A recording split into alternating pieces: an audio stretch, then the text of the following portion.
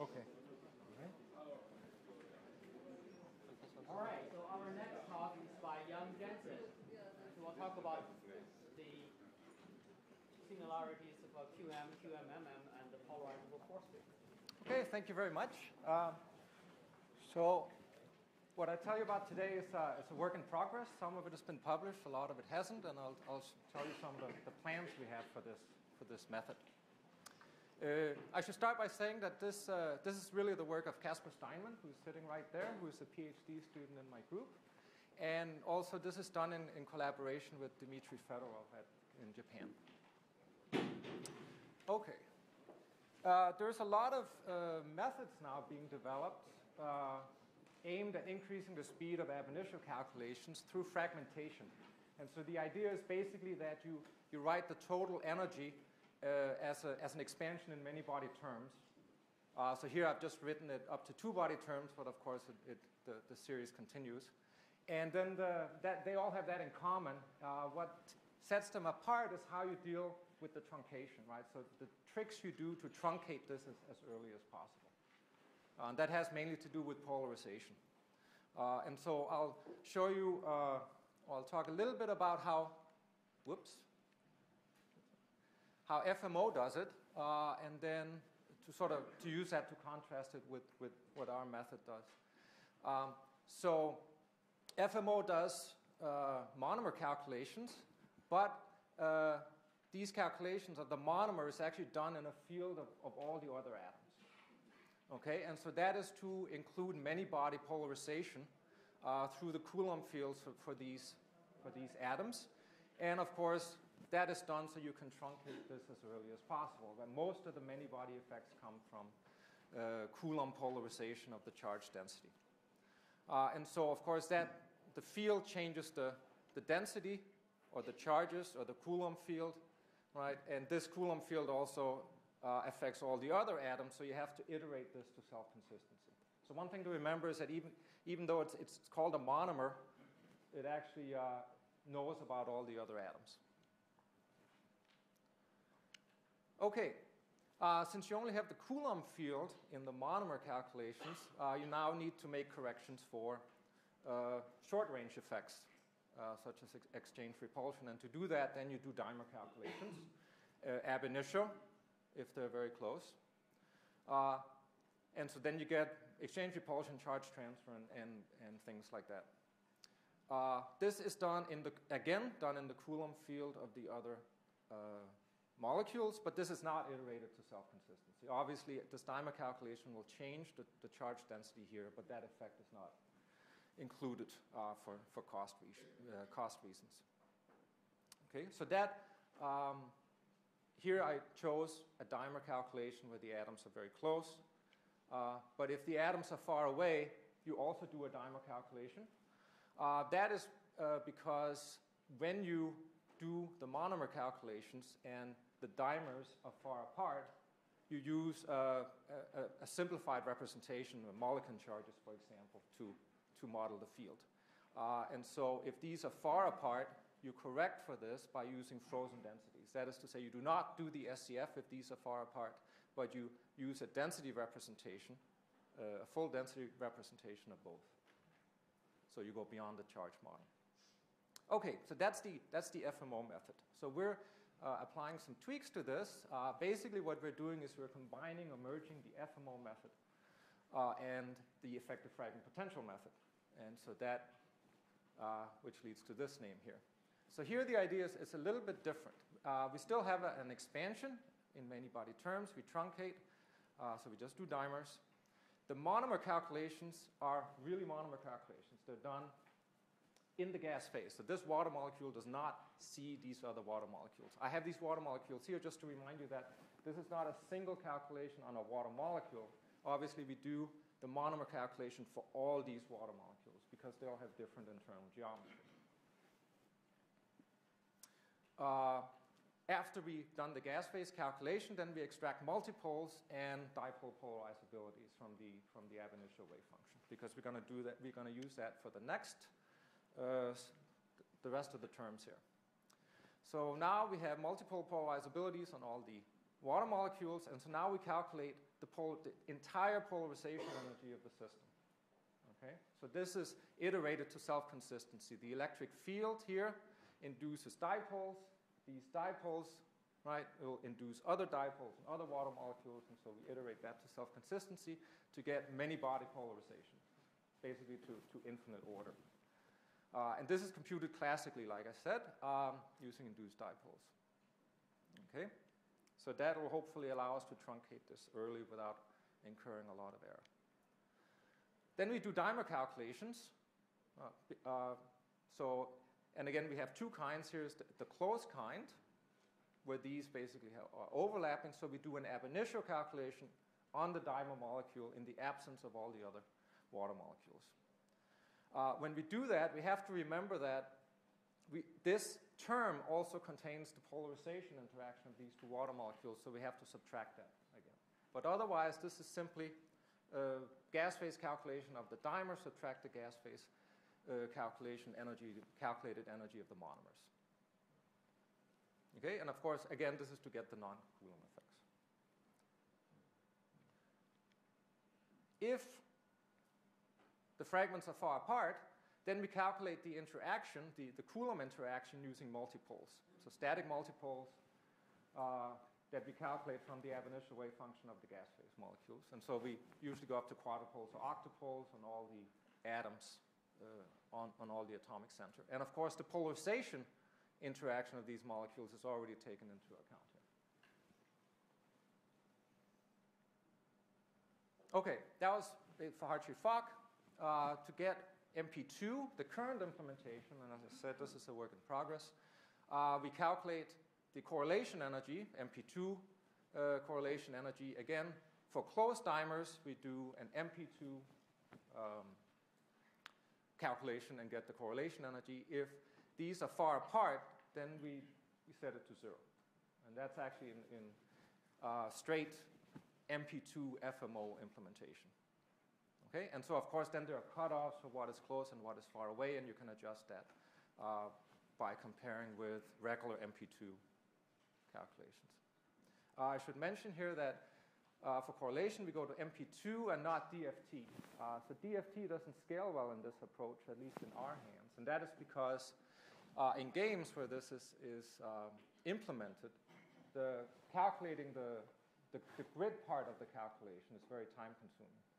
And of course, the grid part scales linearly. And if something scales linearly, then this fragmentation approach is a very bad idea, because you end up calculating the grid, for example, of this water molecule twice or 3 times.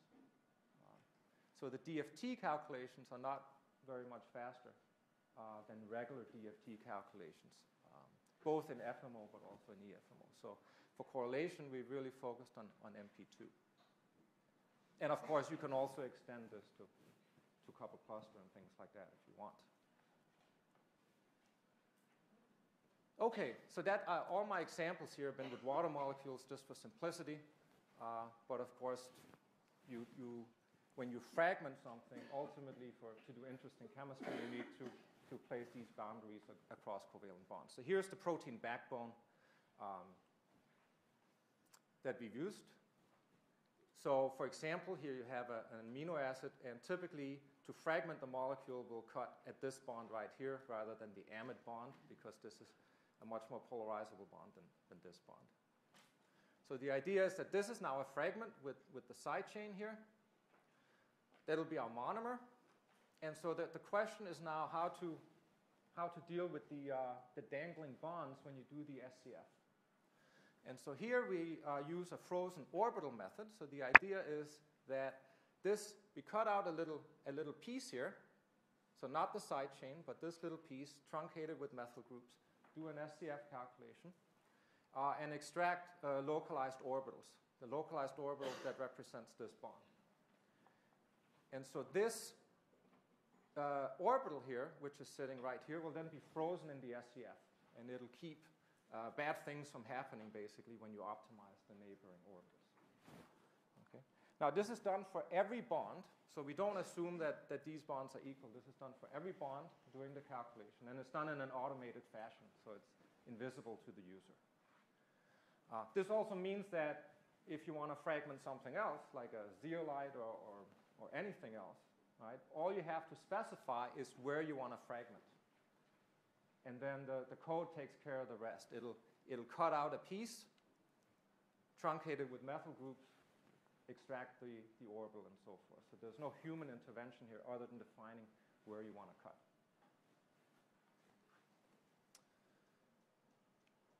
Okay.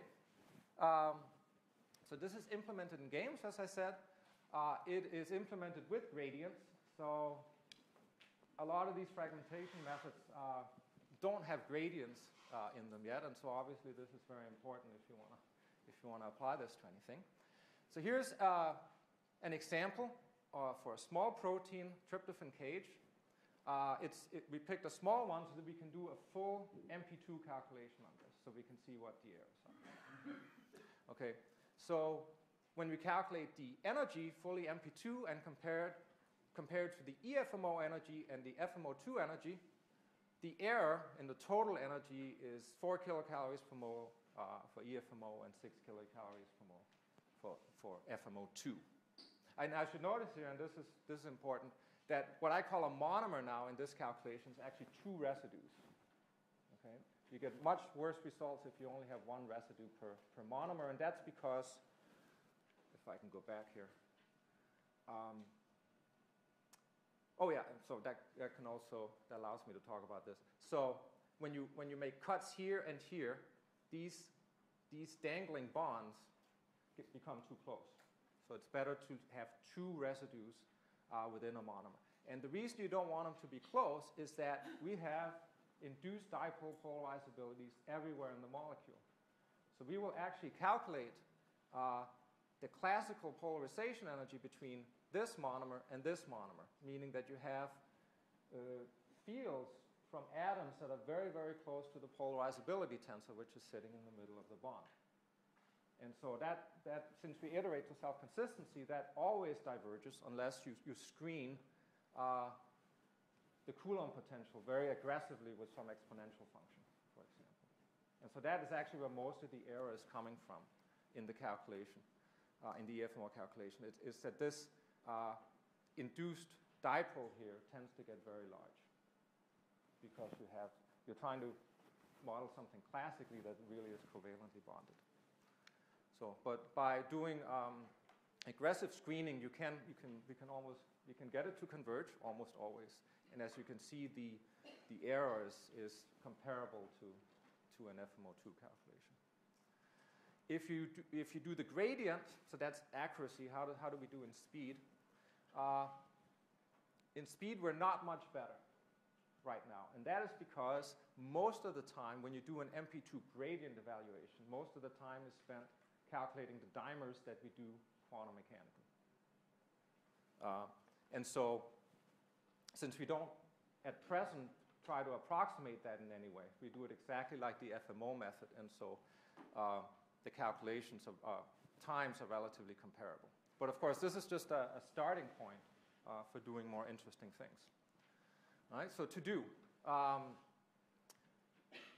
One place you can go with this is QMMM. So the idea is now that for many QMMM studies, a lot of the protein structure that you represent is fixed. And if you fix the geometry, right, in this region, you only have to calculate the monomer energies. You can skip all the dimer energies here, because the only thing that will really change is the polarization, and you do that classically. So this is actually a way of turning a linear scaling model into a QMMM model simply by skipping a lot of the dimer calculations. Right? So you still have electrostatic interactions calculated with multipoles. The whole thing is polarizable, and so forth. There's no adjustable parameters, and the boundary is basically defined by the monomers that are no longer geometry optimized. Okay, so you'll still do ab initio calculations that connect these two regions. So it's a QMMM method from that point of view. This will be very fast, and it'll have no adjustable parameters. Of course, we also have to include PCM, surround the whole thing with a polarizable model. The other thing you can do is to use all the tricks we developed in the EFP method to cut down on the number of dimer calculations, and that'll also speed it up significantly, right? So things like charge transfer and exchange repulsion and dispersion especially, of course, is going to speed this up tremendously. So one way to think about this is actually that this is a way of having effective fragment potentials that have flexible geometry, so you can optimize this. Okay, finally, the setup for these fragmentation methods can be a little bit painful because you have to define all the cuts. And so a student in my group, together with Casper, has made a program called Fragget, which is on the web, and it's basically a graphical user interface that allows you to set up these complicated input files.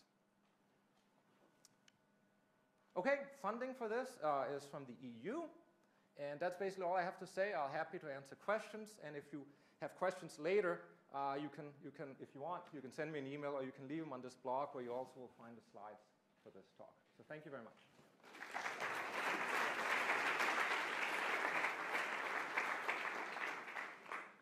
Okay, I have plenty of time for. You mentioned following zero secure metrics. Yeah. No. What happens if the protein has an odd number of residues and you want to do your even number of fragments in calculations? You either have, I mean, typically you want to avoid very small fragments. So one fragment may have 3 residues at the end. You average over different fragmentation cuts?